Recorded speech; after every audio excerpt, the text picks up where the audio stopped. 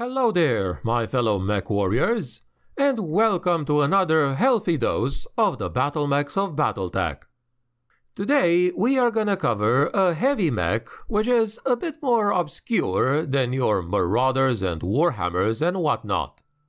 This is known as the Flashman, and while I don't exactly remember who recommended it, I know it was a subscriber, to which I am now saying thank you. I'm your host, the Grimdark Narrator, and without further ado, let us proceed, shall we? A few basic stats on this big guy include: it is a heavy class, like I said before, massing at 70 tons, a top speed of almost 65 kilometers an hour, and a rounded cost of 6.07 million C-bills. The Flashman is a rather underrated heavy battlemech, commonly nicknamed by other mech warriors as the Flash Bulb because of its heavy energy weapon configuration. It was first introduced in 2701, a mech capable of engaging the enemy for longer periods of time with little to no resupply. This made it one of the most prized battlemechs in a commander's arsenal during the Star League, and saw heavy use in line regiments, typically in a fire brigade role for heavy and assault lances. During advances, it would stay to the rear and protect against ambush and provide fire support for its lancemates.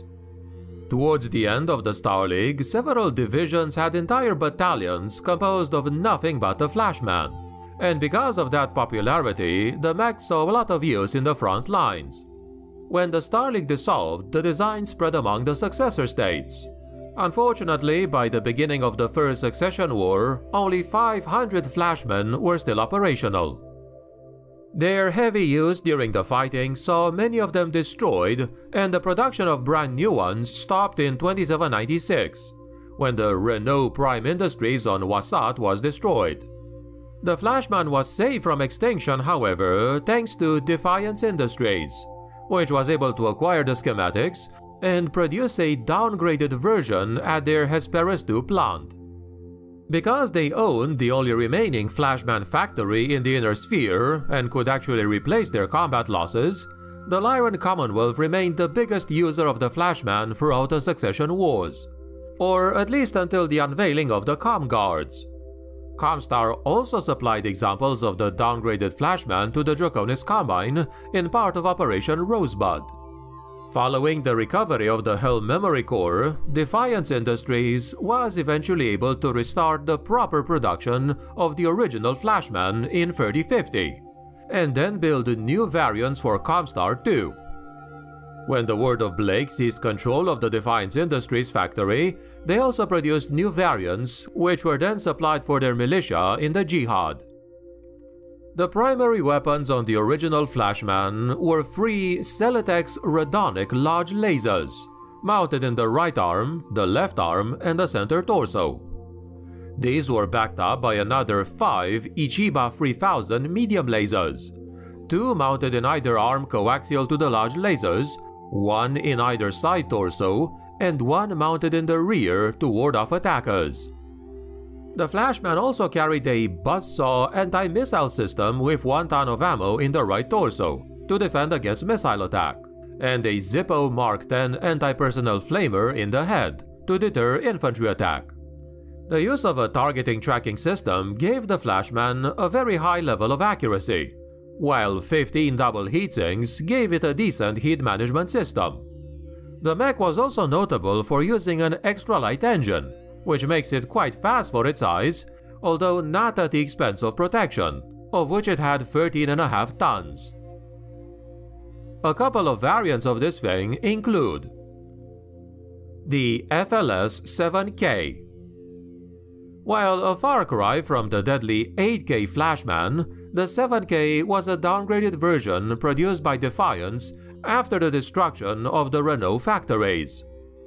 The advanced extra-light engine was no longer being produced though, and with a standard VLAR 300, the design only had a top speed of about 64 kph.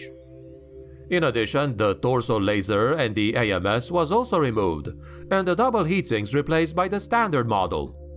Weapon-wise, this one carried 2 arm-mounted large lasers and 5 Defiance B3M medium lasers. Surprisingly, the armor was not affected in any way. Following the reintroduction of the 8K later on, production of this one finally ceased. The FLS-9B. This one is the first variant produced by the World of Blake in 3068, following their conquest of Hesperus II.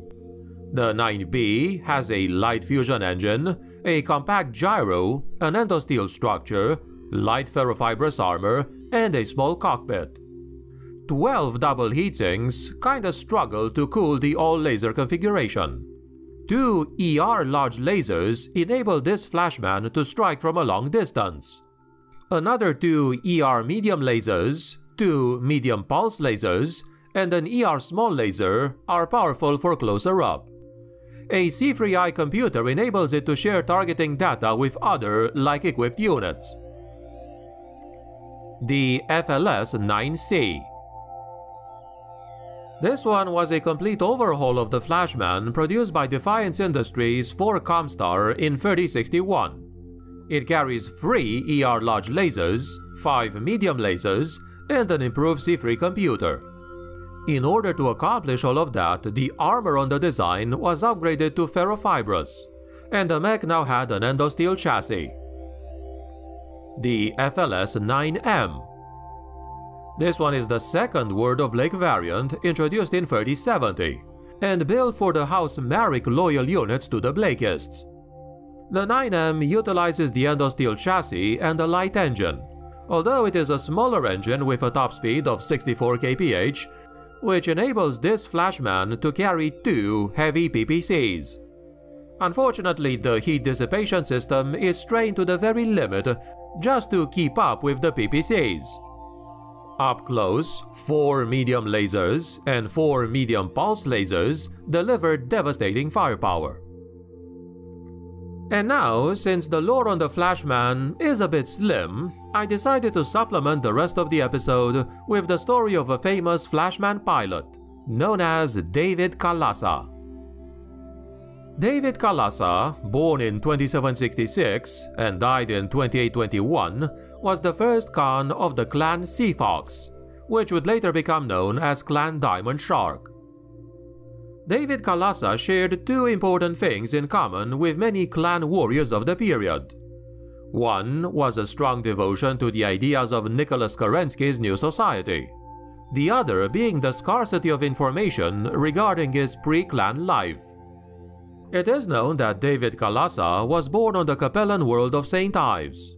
His childhood dream was becoming a mech warrior and fight alongside the famous General Alexander Kerensky against the usurper Stefan Amaris.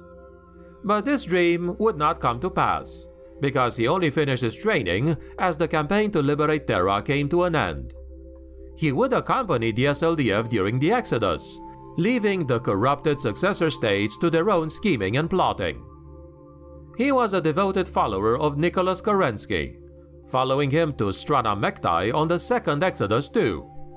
His skill as a warrior and his belief in Kerensky's vision were so strong that the Ilkhan would appoint him as the first Khan of the clan Sea Fox in 2807. Dropping onto the world of Babylon in early July of 2821, as part of the campaign to reclaim the Pentagon worlds, the city-state of Kamlan was chosen as the first target.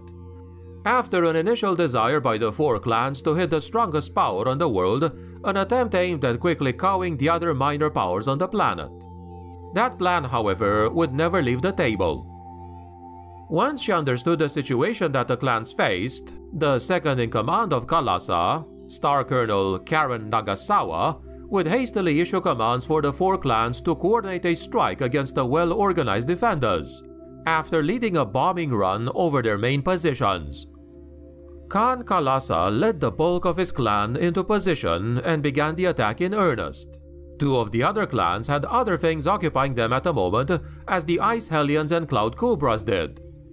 They could do little but held themselves out of problem after problem in the chaos of their initial landing.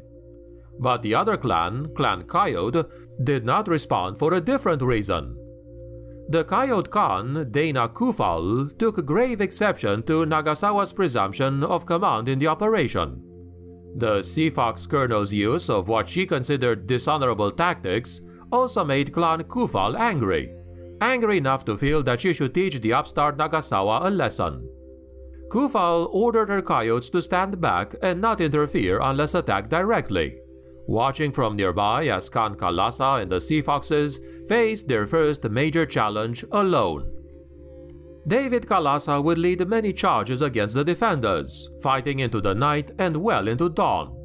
But at some point, his skill could carry his mech no further and his luck would run out. His Flashman was completely obliterated by concentrated heavy weapon fire after having downed 11 enemy Battlemechs, while also leading 2 of the remaining mech warriors from his command star. David Kalasa would die, and the losses sustained in the battle were heavy throughout the clan. His warriors would take the city eventually, and then moved on to other continents, away from the other clans assigned to take the rebellious desert planet. The Sea Foxes would take the loss of their first Khan very poorly, blaming the other clans for his death, especially the Coyotes. His protege, though, Karen Nagasawa, would be elected a Khan at the urging of the clan Sea Fox Sakan Diane Sennett, remaining loyal to what she felt her deceased Khan would have wanted. The later generations of the clan would regard David Kalasa as an inspired placeholder, a great warrior and a leader who paved the way for their most influential Khan. The founder of the Kalasa blood name house, his genetic heritage is prominent in all the branches of the clan's Tumen, regardless of what the clan might call itself at the time. And this, my friends, has been what I wanted to tell you about the Flashman and one of its famous pilots, David Kalasa, for today. Now, is the Flashman among your favorite Battlemechs? What do you like or dislike most about it? Did you use it or fight against it in any of your games? As always, I look forward to your stories, opinions, and facts which I probably missed in the comments below. If you found the episode informative or entertaining, please click the like, share, and subscribe buttons for future content. You can also stay a bit more up to date with my content by clicking on the bell notification icon. Thank you very much for watching to the end, and I wish you all a great and healthy day. This is GDN signing out.